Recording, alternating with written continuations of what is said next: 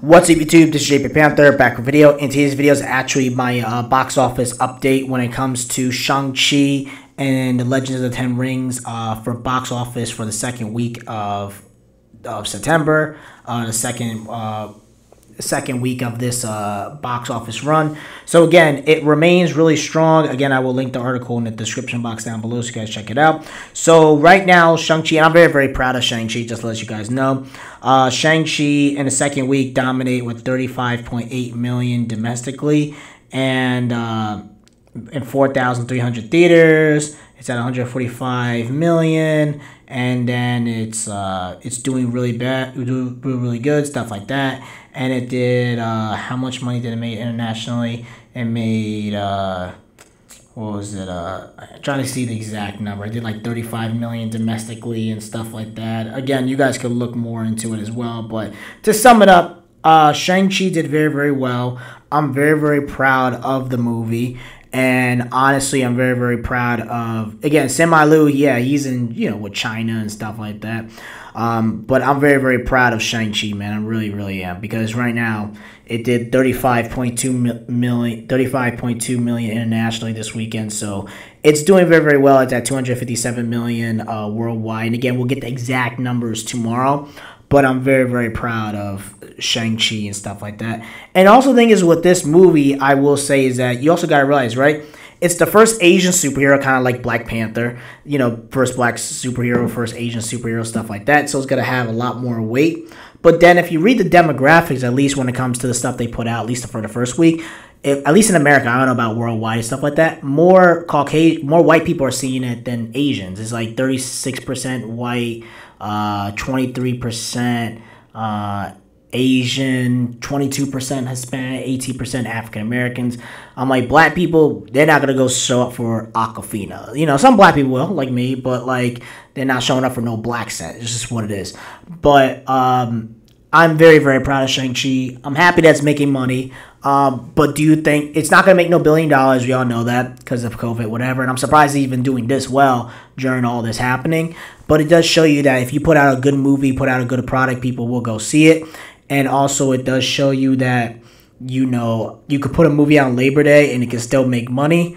And also Shang-Chi's doing well enough where, Venom got moved up. Now James Bond, Dune, My Hero, Halloween Kills. So pretty much October is going to be, every week's going to, for October, is going to be stack. So it's going to be something in there, something new every week, at least when it comes to October.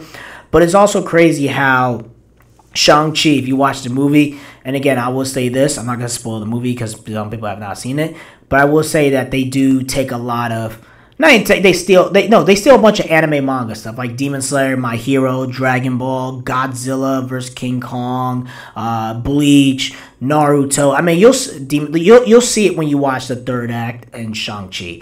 Like, you could blatantly tell they stole a lot of stuff from Broly, the second Broly movie.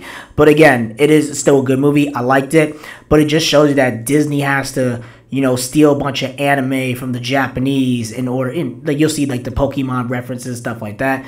But they have to steal the stuff from the Japanese and anime just to make a profit. And if you know how Disney is, they'll do anything for that dollar. It's just what it is. That's just how Disney is.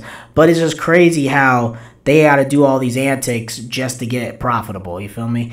And it does show you that anime manga is taking over. If Disney, a $1 billion corporation like Disney, has to steal from the anime manga stuff in order to make a profit, which is crazy. It was pretty much a live-action Dragon Ball Z movie. Let's just keep it honest.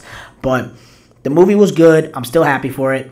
The thing is, if you look at the box office projection, whatever, it's going to do well because you also got to realize it's September. There's nothing out until October. So it's going to have at least 4 weeks to be number one until October 1st. That's when Venom will come in there and knock it out, obviously.